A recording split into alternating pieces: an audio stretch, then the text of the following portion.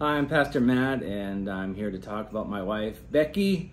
We've been married for 21 years. My name is Margaret Purvis. I am the oldest redheaded child of Pastor Alan Terry Purvis and Becky Watson's big sister. The thing I love most about her, if I was to boil it down, I would say even the beginning, she's a worshiper, and that worshiping heart really translates into her work, her music, and her life, and everything flows from that, and I've been blessed by it. She's got this spirit of excellence that is very diligent, very hardworking, creative, able to do quite a lot of things. I really like pranking Uncle Matt with her. I also like to prank other people with her, but Uncle Matt is my favorite target, and I like that she always hangs out with me. She has generous heart to spend time with people, and if some people in ministry they have difficult time, she will spend time.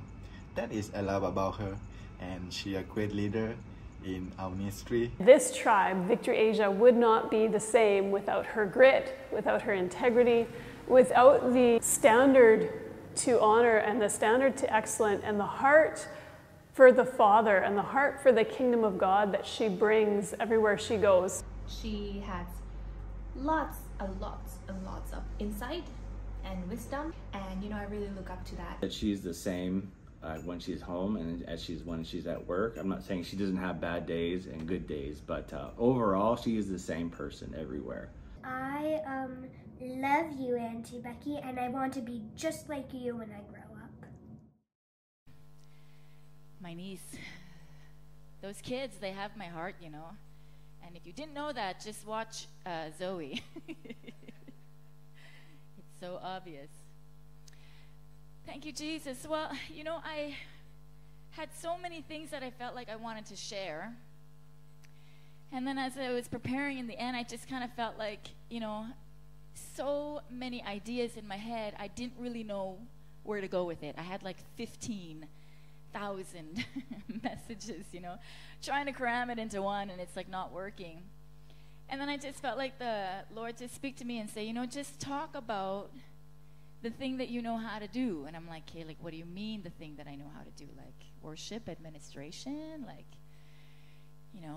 what are you talking about? And I just felt like the Lord said, talk about how to be a son or a daughter, because that's something that you know how to do. And I think sometimes we feel like it's a little bit complicated or unclear. The people that we're leading, how do we know if they're our spiritual son and our spiritual daughter? As a son and a daughter, how do we know that we're actually tied to the vision? Like we feel like we love our family, right? We honor our leaders. But sometimes it just feels like, how do I know I'm actually positioned in the right place? Because none of us want to miss out on what it is that God wants to do in us and through us, amen?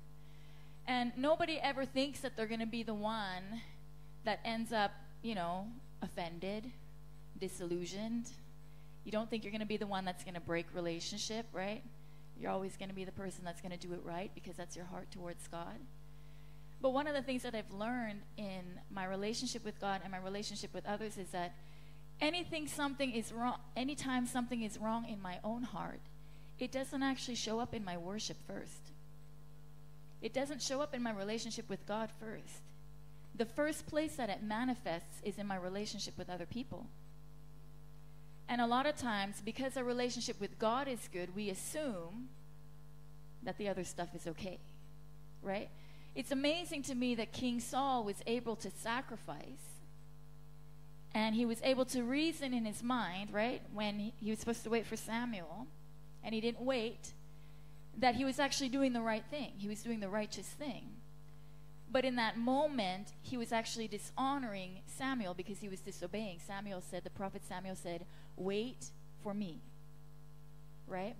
So before I get into my preaching, I have an excerpt from a book that I want to read. Please bear with me. It's a newly published book. I don't know if anybody else has read this leadership book yet, but I'm just going to read part of the book, and then we'll go from there. It says, we lead through relationship rather than position. Tenet number 8 is the favored tenet in Victory Asia because it's how God has designed the kingdom to operate. We are committed to increase as opposed to maintenance. Tenet number 9. Because increase comes through spiritual sons and daughters, and blessing and inheritance are passed down from generation to generation, right? That's where the increase comes from. God is the author of Victory Churches, tenet number 1, because God has authored us into this family. He's placed us into this family. People are the focus of our ministry, not projects, tenet number 5, because my ministry is you, not the resources and the influence I'm amassing. Here's the point. We can never stop working through covenant relationships. As we grow and continue the process of passing the baton, we need to be more intentional than ever in deepening our relationships, because covenant relationships are the not-so-secret superpower of Victory Asia. Do you remember King Saul? He ended up with a messed up agenda because he stopped working through relationships. He decided he didn't need to wait for Samuel because he was in a hurry to move things ahead. Who needed the old guy anyways when he could do it himself? And instead of valuing David, he made David his personal enemy. How did Saul get it so wrong? He messed up his relationships with the prophet Samuel, with David, with his son Jonathan, with the nation he was leading, and with God. It's inevitable that things will change as we grow, and how we do things are going to change. But what can never change is how we work through covenant relationships, through the teaching, impartation, prophetic insight, apostolic direction, and advice we receive from the family, because our future is as strong as our relationships. Amen? So this amazing book is actually your book. This is our Young Lions book, and we asked for the notes from our speakers before they shared for Summit, and we actually compiled it and put it together in a book form for you. So this is going to be your gift today as you leave the sanctuary. Yeah, Merry Christmas, everyone. And I love the minimalist cover, you know. People don't know what it's about. It's like a secret until you open it, so it's going to be good. But that's what I want to talk about today. I want to talk about the strength of our relationships. And if we have the wrong idea of how the blessing is transferred, or what it is that's actually transferred, we're actually going to be vying for the wrong thing, right? We're going to misunderstand what it is that God's actually trying to do in our lives. And so, Dad, I'm going to need your help for a second here. I got some money. And I want you to pass out one bill to one person, whoever you know, this is yours to keep. Okay, so this is our Father passing out money. He's just giving it away because he's a good dad. And Matthew's like, that's my allowance for coffee this week.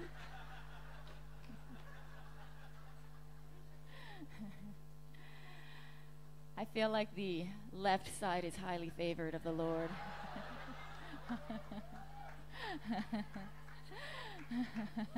Oh, he saved the big ones for the right side. I see what happened here.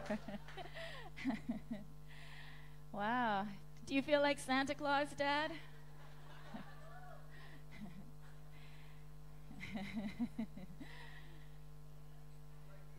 Yeah, especially because it's somebody else's money, right?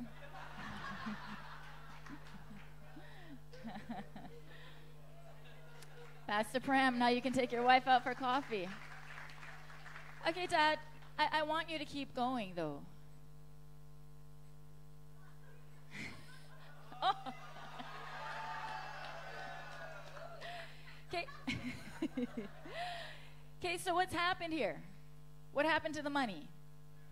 You ran out. Thank you, Dad. You did good. Santa Claus would be proud. Okay, we kind of think that way about the spiritual inheritance that we want to receive from our fathers, don't we?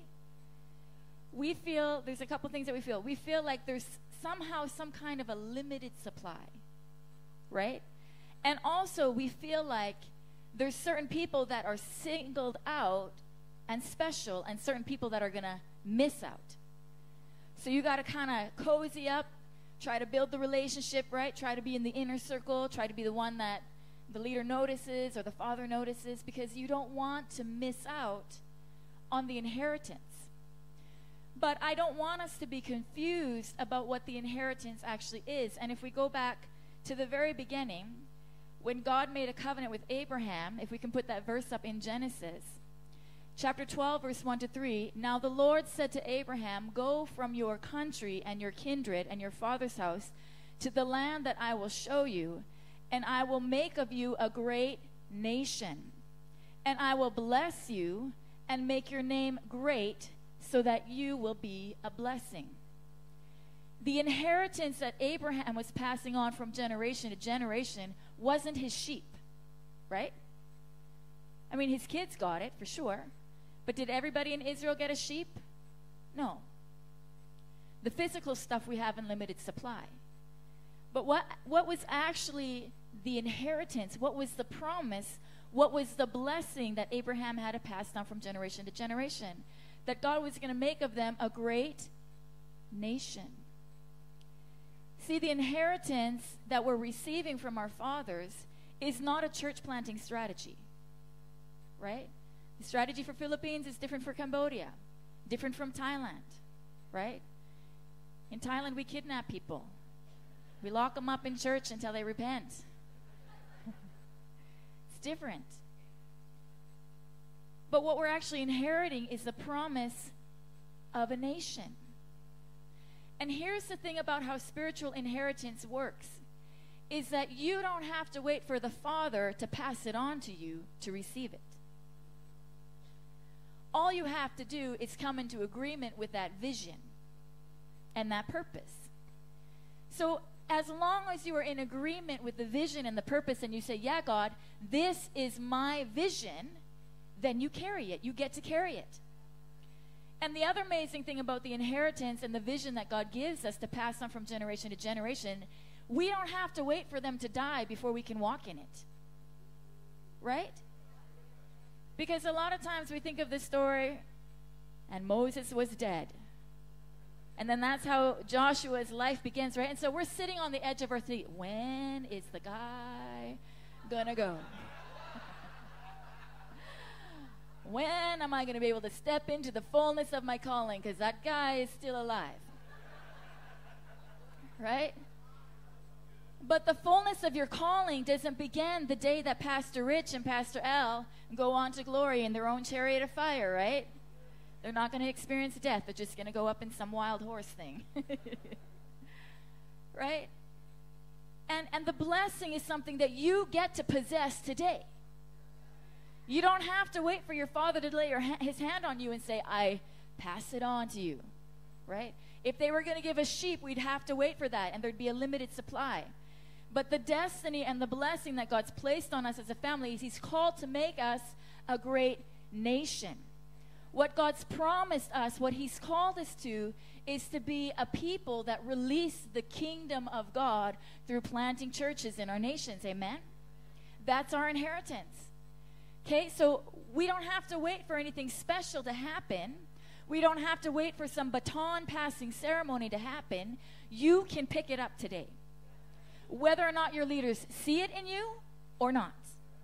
Okay, so let's go to the story of Saul and David in 1 Samuel. This is after Saul was appointed by God to be the first king of Israel. He was what you would call the pioneer of kingship, right? In Israel. He was the first. And he was the guy that God picked out from among the crowd. I'm sure God picked out the best option. I'm pretty sure God didn't pick out the worst, right? There was a lot of good stuff in Saul's life. And so when God chose him, even though Saul wasn't wanting that position or necessarily vying to be king, God put him in that position. And then after some time, Saul began to misunderstand that his kingship was a position that he walked in instead of a job description that he was supposed to fulfill, right? I think Pastor Matt or Pastor Rich, somebody talked about that. Maybe it was Dad. Hard to keep it all together, right? That your calling isn't a position. It's actually a job description. When you're called to be the apostolic leader, it's not a position in the church. It's actually a definition of what you do, right? And so that was Saul, he got confused because he thought that the position that God placed him in was actually a position and an authority and not a job description. So he stopped trying to serve the vision of the nation of Israel, and he started trying to preserve his kingdom. Right? He moved into a position of protection. God has not called us to protect the kingdom. He's called us to release the kingdom. Right? And as soon as we move into protection, we overtake the authority that that's God's job. That's his boundary. And sometimes we get so wrapped up in protecting, right, that we start manipulating, controlling, deciding, moving behind the scenes, because we got to protect this thing. God's called you to release it. Release it. We walk in wisdom, but God's going to be the one who protects it. He is building his church, right? So we say here, now, so this is after Saul did not kill Goliath. He had 40 days to take up that opportunity, but he said no every day. He was the tallest guy. He was the anointed king, but yet he was waiting for somebody else to come along and do his job. So then David did. And then after that, it says, so David went out wherever Saul sent him. Who sent David? Was it the prophet Samuel? No. Who did David obey? Even though Saul wasn't walking fully the right way. As a son and a daughter, our responsibility is to obey our fathers. And as soon as we start to have an opinion about what's right and wrong about them, what we can follow and not follow, you're beginning to disconnect your heart. Because the same principle that applied to Saul also applied to David. David's job was to not make Saul the perfect father. David's job was to become the perfect son regardless of his father. And if you can get that into your heart, you will look over and get over a lot of things that you don't agree with. And God will be able to do something in your heart that softens your heart and changes you into somebody who he can use, because you're not going to have an agenda. Right? You're not going to have a secret plan, you know. And the secret plan might not even be to take over the kingdom, but to just get other people to see how bad the king is. Right? The same way that God did not call Saul to protect the kingdom, God has not called us as sons and daughters to make our fathers perfect. And we're not perfect either, FYI. Okay, so David went wherever Saul sent him, and he behaved wisely. This is another sign of a son and a daughter in the faith, is they behave wisely. Why? Because they're behaving according to the vision and the purpose, not according to the king. The reason why you operate the way that you do in excellence isn't because we just honor our fathers. It's because we honor the vision that God's given us. See, what we're following is bigger than any person, right? That's why when Pastor Al and Pastor Rich, you know, move on to glory when they're 200 years old, we're not going to build a monument. We're not going to have a golden statue of Pastor Al in front of the lighthouse. Because it was never about Pastor Al. It was only about what he carried, because he was willing to say yes to that vision. And this is where succession, sometimes we get it so wrong, is because if we feel like succession is about what the person is passing on, we lose the fear of the Lord, because what God has called us to is not to just plant churches. He's called us to establish his kingdom. It's his kingdom. And that's why I'm not going to mess with dishonoring my father, because it's not about me dishonoring him. I'm dishonoring the kingdom. That's why I'm not going to mess with dishonoring my brothers and sisters, even if we don't see eye to eye, because I'm not going to dishonor the kingdom.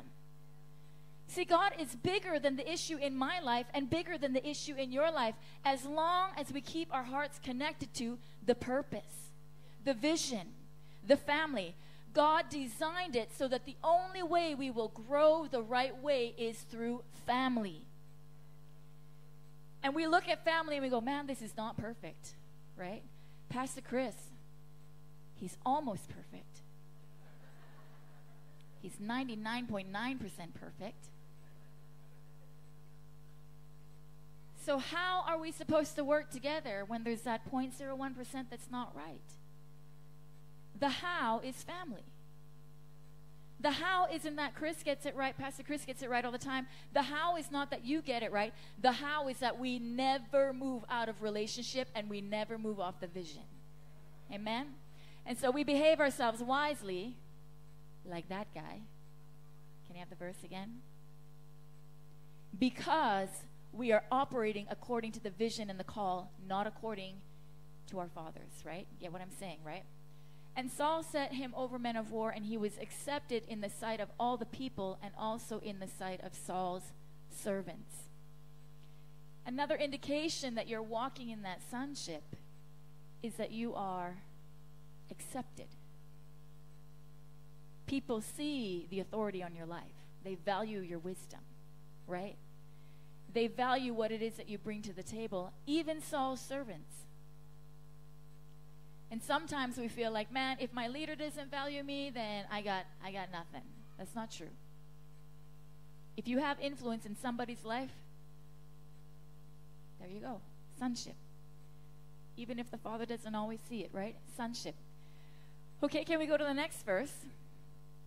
This is a few verses later in Samuel chapter 18:29. Saul became even more afraid of David, and he remained David's enemy for the rest of his life. Now, I thank God that our leaders are not our enemies, right? It's a blessing to live with a great family. But here's the crazy thing about Saul. Saul decided that David was going to be the enemy. David didn't make him the enemy.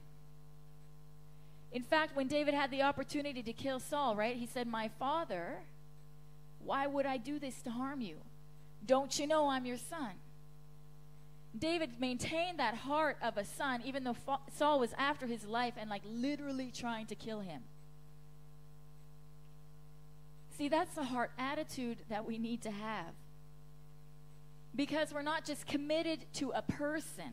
David wasn't committed to Saul because Saul was Saul. David was committed to the vision, and it didn't matter what happened in that process. He wasn't going to move off of that relationship. He wasn't going to let it go. And so I really feel like what we need to do is just get kind of like an agreement, a decision in our hearts that we are already carrying that inheritance, guys. We keep talking about passing the baton, and there's certain things that are definitely going to be, systemized. There's going to be people that are going to be put in positions of leadership and stuff like that, but we all carry it right now. We all carry it right now. And how we honor each other and how we honor our fathers is how we're adopted into that vision. So there's a couple things that I just want to point out, things that I've seen in my own life that God's just been dealing with me about, and maybe something that you can work on too. Okay? One of the things that we like to do when we kind of find that there's disagreement in our relationships is that we like to assume motives, right? He disagrees with me, she disagrees with me because. And that's one of the things we have to root out. Because if we try to decide somebody's motive for them, it puts us in a position where we become critical of them. And any kind of criticism that we have, any kind of attitude of, I'm looking for faults, is going to take you off course, not them. And so in our relationships with each other, I don't have to be your best friend, because what I have with you is deeper than that. I have covenant with you, right? I might not know when your birthday is or what your middle name is, but I have a deeper relationship with you than I do with a lot of friends that I have in Canada, because I have covenant with you. I don't have covenant with them. And I don't have to spend, every moment of my life talking to somebody in order to be in agreement with them. Like, we have different levels of relationships, right? Different levels of deepness. But because I'm covenanted to you, I mean, we could be meeting for the first time today, but if you are in the vision and you are in the family, my relationship with you is deep. It's covenant. And it's not going to change. So we got to be careful that we're not assuming somebody's motive, okay? And in our relationships and working with each other, the other thing that we need to do is we got to make sure that we honor our differences. Honor our differences. I thank God that you guys aren't all like me. We would go crazy. We would. Because I move at the speed of fast. And we'd run into so many walls after a while, right? It would just be way too much. Thank you, Jesus. Covenant relationships protect us from the pitfalls that other leaders face. You know, as leaders, there's always issues that we run into. It's our covenant relationships that are our greatest protection. So here are some things that, again, that we just want to be careful in our relationships, okay? Judging somebody's motivation. Number 2 is thinking that somebody owes you something because of what you invested in them. Sometimes we make this mistake as leaders, right? We feel that you owe me something because of what I've invested in you.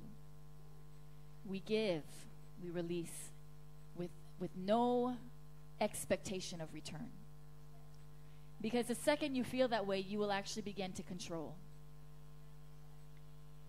And control will kill relationships quicker than anything else. You know, it will.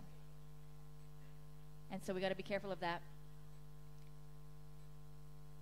Another thing is we have to be careful of wanting to do everything ourselves rather than releasing those that we're called to empower because we can do it better. This one is really hard for me because I know I can do it faster for sure. Maybe not better, but I can definitely do it faster. And one of the things that God's teaching me is I gotta develop like deep roots of patience. Patience. We gotta be so patient and let people grow at their pace. And we gotta give them opportunities, because if we take back those opportunities, we're gonna be limiting them, okay? Here's another one. Be careful of being more concerned with how a job is being done than how someone is doing. Right? It's our relationships that matter. Okay?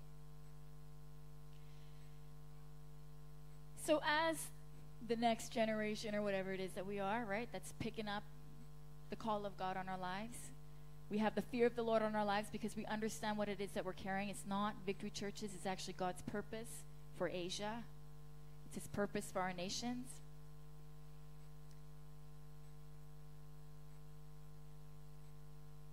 We have to be careful that we learn how to pass that on to the next generation. This is my fear. Dad and Pastor Rich and all of, our national leaders, they have such deep relationships. And as we grow, it's going to be a challenge to keep those relationships for us deep, right? Pastor Rich talked about that in the video. And my fear is that the next generation, we're not going to place the same emphasis and importance on the relationships because we'll rely on them to be the glue for us. But what we have to learn to be is the glue for each other. We have to learn to develop that connection, right? And the reason why we do things like pre-summit and summit and we go to each other's nations is because it's our responsibility. The one thing that we do carry that they cannot carry for us is how to deepen my relationship with you. I am going to commit to you the same way they've committed to each other. And I'm going to commit to you apart from their commitment to each other. I don't have to rely on Pastor Rich or Dr. L or anybody else, right? It's my responsibility. So that's my challenge for us today.